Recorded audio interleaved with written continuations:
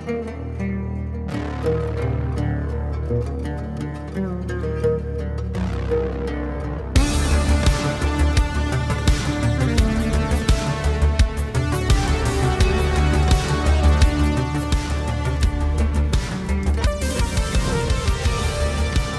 latest invasion of our homeland by the Empire of Persian has caught all of us by surprise, but none more so than the Royal Daimar Air Force training pipeline. Our pilot training centers, both here in the Kingdom of Daimar and abroad in the United States and United Kingdom, have focused too heavily on the creation of fixed-wing pilots, and we unfortunately do not have enough rotary-wing air crews to meet this latest challenge to our nation's survival. Thank you all for volunteering for our emergency fixed-wing to rotary-wing conversion course.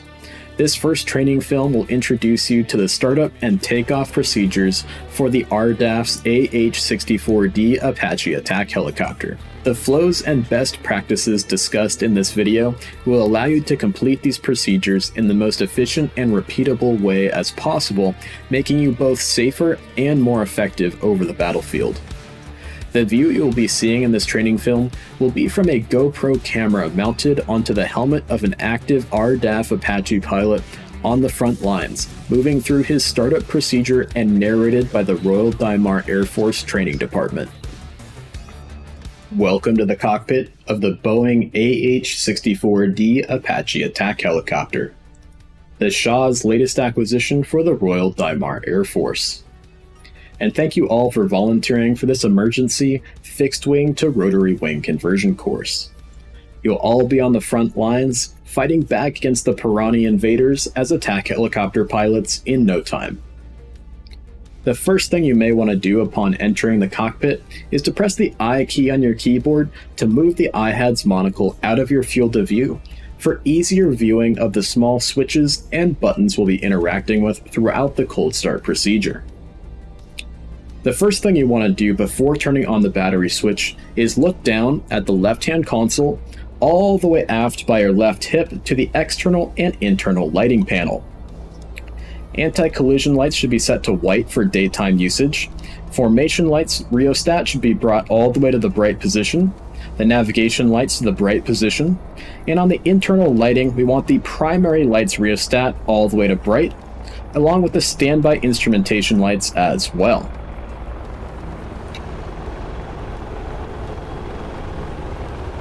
There goes some of your future squadron mates, returning from a rescue mission deep into the heart of the Empire of Persian, searching for any downed pilots from last night's Alpha strikes. On the internal lighting panel, the floodlights can be adjusted based off the lighting conditions that you find in your cockpit for the time of day that you'll be flying. We can now turn on the battery switch. To locate the switch, find the power levers on the left console, move your hand outboard and forward to the round switch, ensure that the key assigned for your aircraft is inserted into the top of the switch, and give it a right click to the bat position.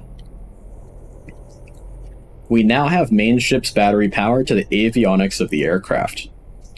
Looking at the upfront display, we can see that it's now powered on, and we're ready to perform a lamp test. The lighting test switch is located on the internal lighting panel all the way at the aft position. Pressing and holding will illuminate all of the light bulbs in your cockpit beneath various switches and warnings. This can also be a great way to troubleshoot your aircraft if you take any battle damage and think that a fire light should be illuminated and you want to test if one of those light bulbs has been burnt out or damaged itself. Moving on from there, we can now perform a fire detection and extinguisher test on the fire detection panel at the top left of your instrument panel. To test circuit 1, simply left-click and hold, and you will hear the Bitch and Betty annunciators as well as illumination of the fire warnings and master warning.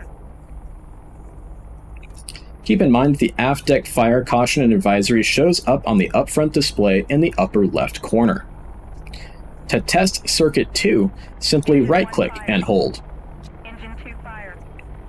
APU fire. Aft deck fire. Please take note that the discharge light bulbs for the buttons to discharge the fire bottles to extinguish a fire only illuminate when testing Circuit 2. We'll clear out the master warning and we're now ready to start our APU. The auxiliary power unit can be ear-splittingly loud, so we'll go ahead and close up our cockpit now, and our CPG will follow suit. That'll also block out the noise from our squadron mates conducting their landings. To turn on the APU, to locate the APU start button, find the power levers once again on the left console, outboard and forward and just aft of the battery switch. Raise the cover with a click, and with a momentary press the APU start button. And on the upfront display, you'll have the new annunciator of APU start and APU power on.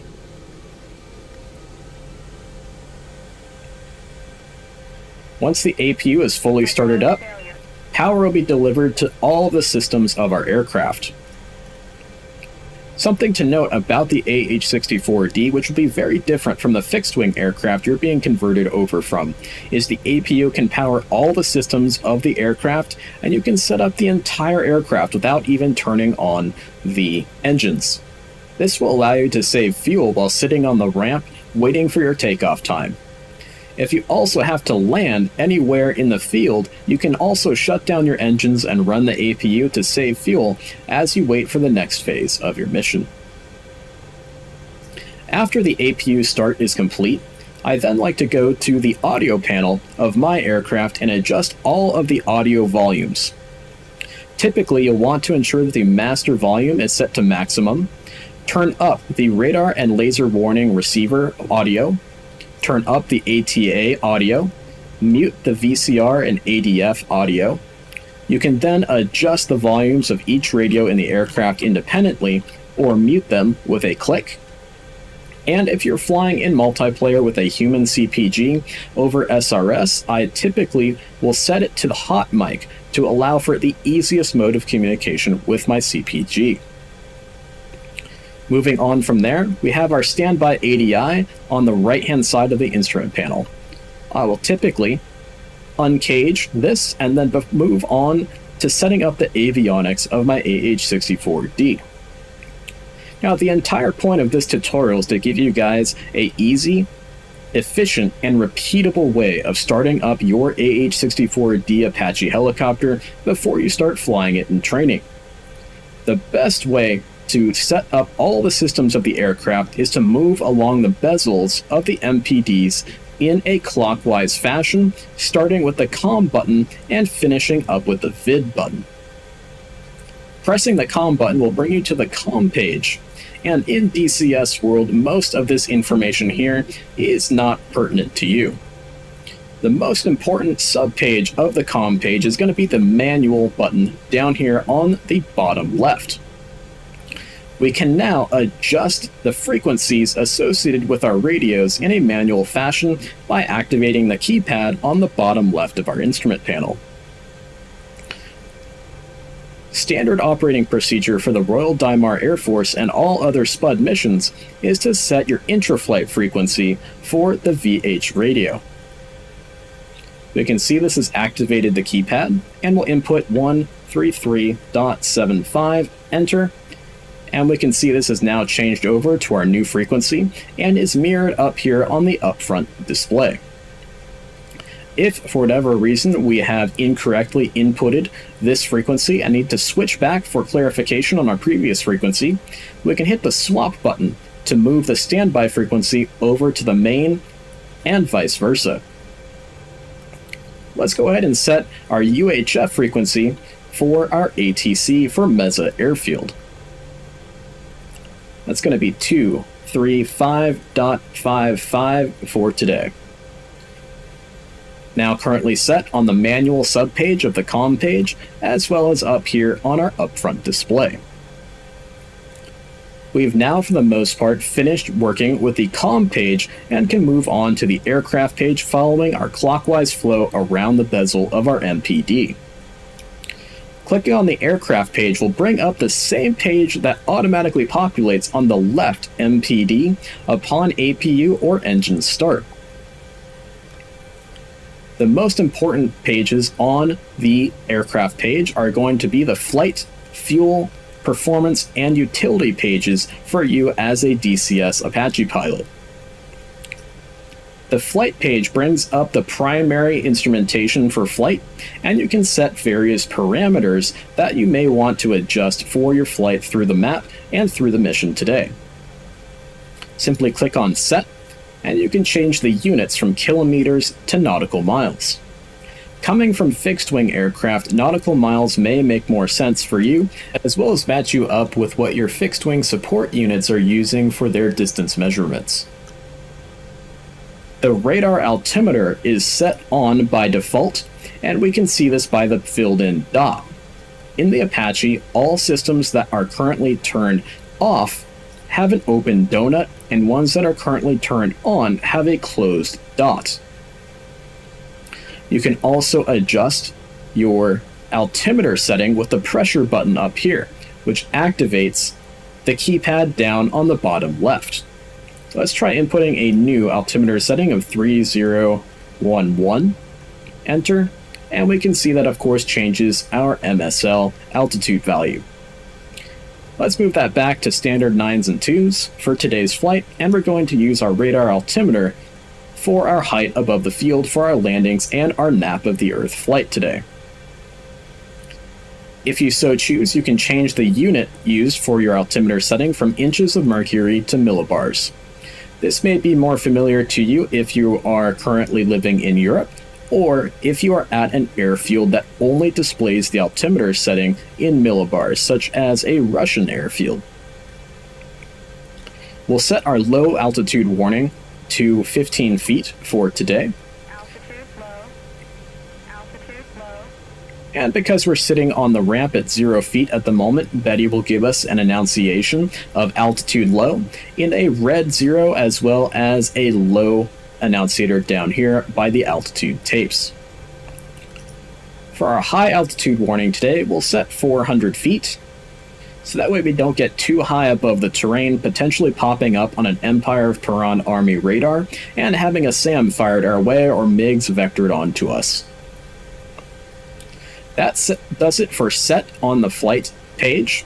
Let's go to the fuel page, and we can see a readout of how much fuel is in our various fuel tanks around the aircraft, and we want to turn on our Charlie auxiliary fuel tank to access the 660 pounds of emergency auxiliary fuel in the forward tanks. Moving on to performance, we can see various performance metrics and how they apply to our aircraft, both looking at the current performance of your aircraft currently sitting on the ramp or in flight at the current altitude and speed you're currently at. The maximum values that you can get out of the aircraft in your current state, as well as planned values as well. The utility page is very straightforward. The main things you're going to want to worry about here as a DCS Apache pilot are going to be the sensor, canopy, inlet, and pitot, heat, anti-ice in case you get into a very frigid desert evening on the eastern side of the Empire of Persian or the Kingdom of Daimar. Moving on from the utility page, that pretty much finishes us up for the aircraft button. Following that same clockwise flow around the bezel of our MPDs, we're going to move to the TSD page. Moving the scale of the TSD out to 27 nautical miles will automatically populate the map if the aircraft's position confidence is high enough. To view the aircraft's position confidence, simply hit the utility button up here, and we can see we're at a position confidence for the INU 1 and 2 of 0.014 kilometers. You're going to want to wait for takeoff until you get 0.005 kilometers for the position confidence. A change from earlier builds of the DCS AH-64D Apache might be the fact that earlier tutorials might show you to turn on the Doppler, but it is now on by default for both INU 1 and INU 2. We can see we have satellites locked and ready to give us positioning data from our GPS systems, and we can change our time from local to Zulu time. Keep in mind that most time on target time references are going to be made from Zulu time, so that aircraft have a common value to base their timing off of. Moving on from this utilities page, we can go down to our route and set a direct to waypoint 1, so that way we can get symbology in our IHADS monocle of where waypoint 1 is located in space around us.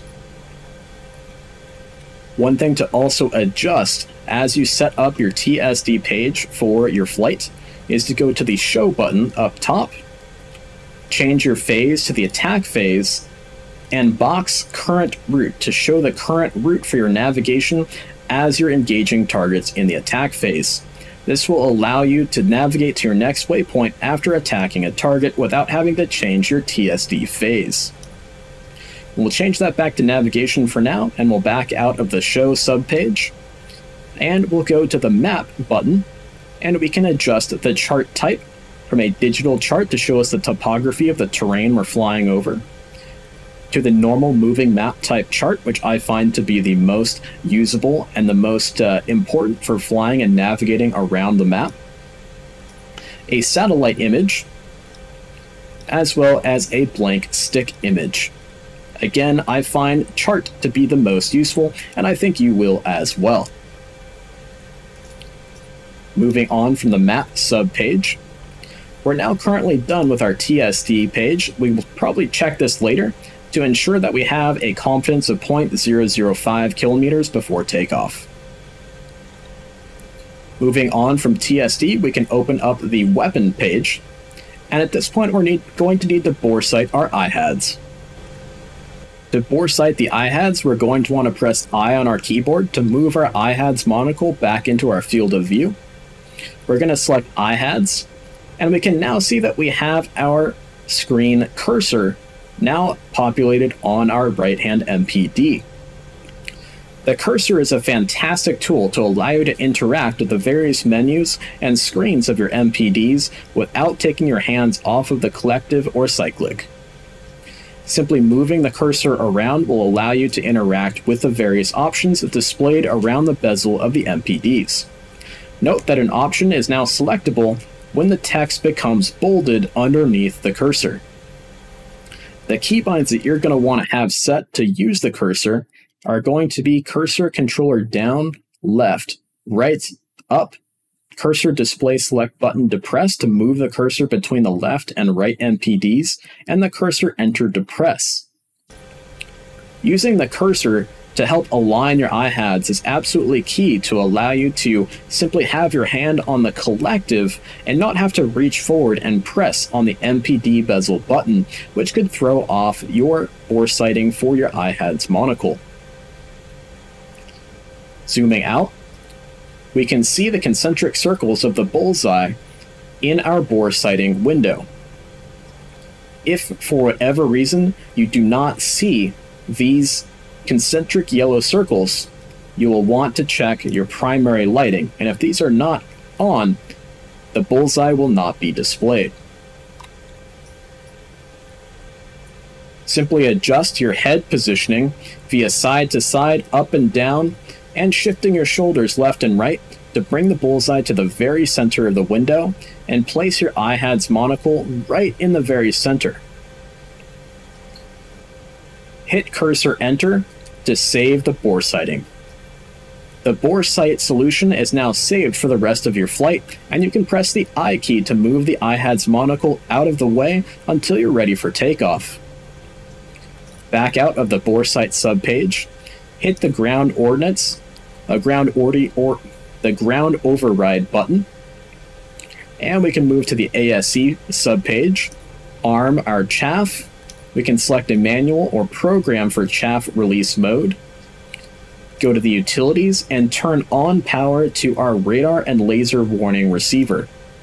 Keep in mind that if you do not turn this on, you will not receive any warnings from any radar, SAM launches, or any lasers that are currently pointed at your aircraft. Once I'm on the ASE subpage of the weapon page, I then to come up to the Common Missile Warning System panel and turn the system on. It will run a simple bit to ensure the system is working, but if you do not trust this bit, you can move it to the test position. We'll go ahead and arm the system, and we'll leave it in automatic as opposed to bypass. You can set it to bypass if you're worried that the system will dump too many countermeasures too quickly in the automatic mode. You can also adjust the audio as well as the brightness of the lamp itself. Moving back to the main weapon page, we can adjust the channels that we have currently set for our Hellfire missiles and laser rangefinder and designator, as well as adjust the codes set for those channels. The utility page has another set of other options for your various weapon systems. We're now going to WAS our gun for providing security with our IHADs and the gun from our back seat. My acquisition source I almost always like to have set to TADS, so that way I can keep track of where the gunner is pointing the TADS through my IHAD's monocle. And for the gun, I like to set the manual ranging to 1,000 meters. 1,000 meters is a perfect point to allow you to engage targets rapidly using the IHAD's monocle and the gun that are at close range. And if you have to shoot at something a little bit further away, you can just use some basic Kentucky windage following the impacts of your rounds. This is why we're going to keep it limited to 10 rounds per burst, so that way we don't accidentally dump too many rounds while trying to adjust our Kentucky windage onto a target. Using automatic ranging over the undulating mountains of the western portions of the Empire of Paran and the Kingdom of Daimar leads to your bullets going pretty wild, so I highly recommend leaving it in manual range. Moving on from there, we're done with the weapon page. We don't have anything to worry about on the FCR, as the Royal Daimar Air Force has not yet procured the fire control radar for their AH-64D Apache attack helicopters. We can move up, adjust the brightness of our MPDs, adjust the video brightness, and finally complete the clockwise flow around the bezel of our MPD at the vid button. I typically like to have the TADS repeater up on my right MPD and my TSD up on my left MPD. We're now ready to start our two engines and get ready for our takeoff. As you guys can see, the entire operation could be done on purely the power from our APU, saving us a lot of fuel. To start the engines, locate the engine start switches just outboard of the power levers. As a fixed-wing pilot myself, I tend to be in the habit of starting the number 2 right-hand engine first. However, the order at which you start them do not matter. Simply give it a right click, and when you see NG percentage as a positive value, you can hit right shift and home to bring the power lever to the idle position.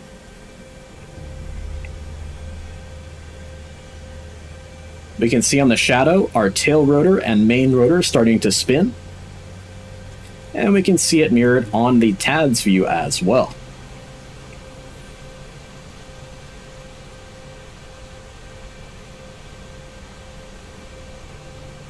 When you see a spike in the torque percentage, that's how you know the startup procedure for that engine is complete.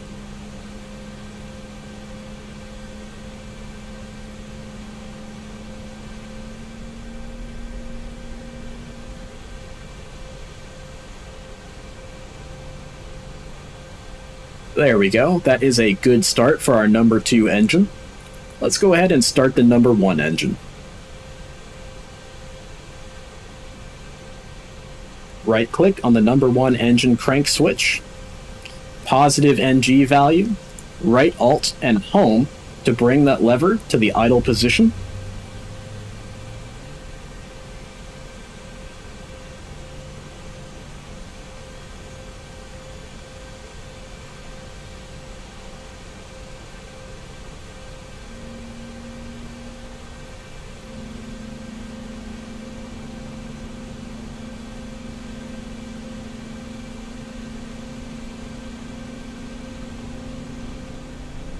spike in the torque, and the TGT lowering back down to a nominal value, shows us that the start for our engine 1 is complete. With engine power now on, we can go ahead and recage our standby ADI to re-erect the gyros. Fantastic. Now bring up the TSD page on our left MPD. We currently still have a direct to set to waypoint 1, and we are ready for takeoff. We'll hit the I key on our keyboard to bring the IHADS monocle back into our field of view. And at this point, we're going to want to bring the power levers to the fly position. One thing to note here is the aircraft will not generate enough power through its generators and alternators without these power levers in the fly position. So do not turn the APU off until you have the levers in the fly position. We'll just slowly and gently bring the levers up. We do not want to spike in the TGT or to over torque the main rotor. And we can see and hear the rotor blades spinning faster and faster and faster. At this point, we can now bring the APU down and recover the button. We can see on our upfront display that our APU advisory is now off, letting us know the APU is currently down. Now here, at the current parking spot we are at Meza Airfield, we have a headwind pointing right down the center line of our helicopter, as well as we are on an inclined slope down towards our tail. When we turn off the parking brake, we're going to start sliding backwards, and we're going to want to counter that with our wheel brakes, and then eventually, as we start to pull up on the collective, we'll counter that by pushing forward on the cyclic. Pushing on the wheel brakes on your toes will automatically turn the parking brake off, and you guys could see there how we were starting to slide backwards already. For a proper takeoff in the Apache or any helicopter, you just want to go nice and slow. Slow and steady wins the race when flying any helicopter in DCS. As you guys can see on my controls indicator, we're holding the wheel brakes with our toes and just slowly bringing the collective up and pushing the cyclic forward. We're going to retrim out with the stick forward a bit to counter some of that backwards push by the incline of our parking spot and the headwind. We're just getting the helicopter lighter and lighter and lighter. We'll start to try easing off on some of the wheel brake pressure.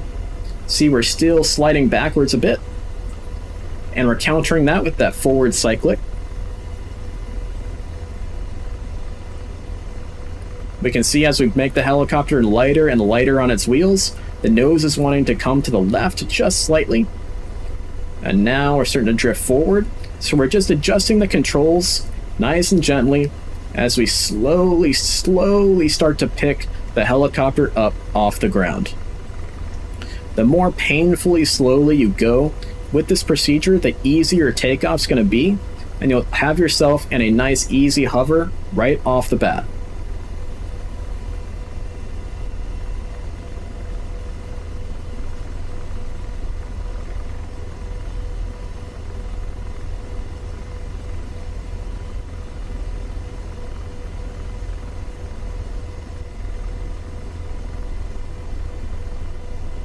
The more gentle and easier control inputs, the better experience you'll have while flying helicopters in DCS World.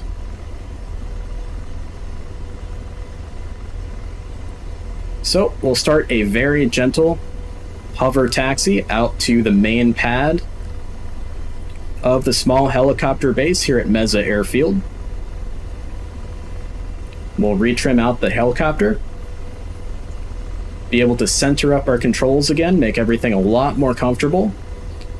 And while hovering and hover taxiing, you just want to take everything as slow and gentle as you possibly can. There's no rush for any of this.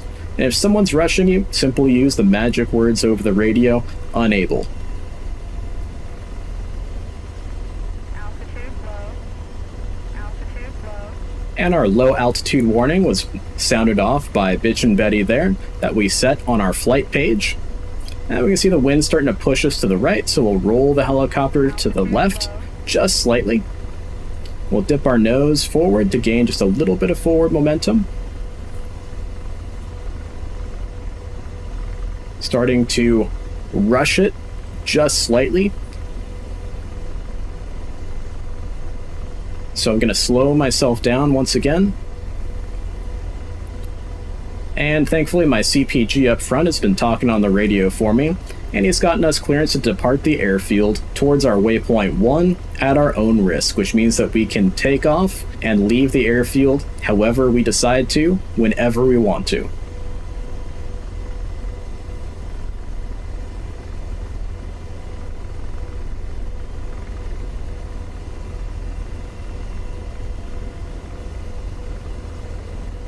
Feeling pretty darn stable now, so we'll go ahead and dip the helicopter over towards our waypoint 1.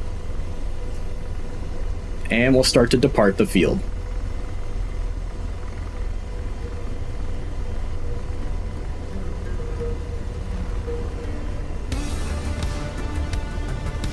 Again, thank you pilots for volunteering for the emergency fixed wing to rotary wing conversion course.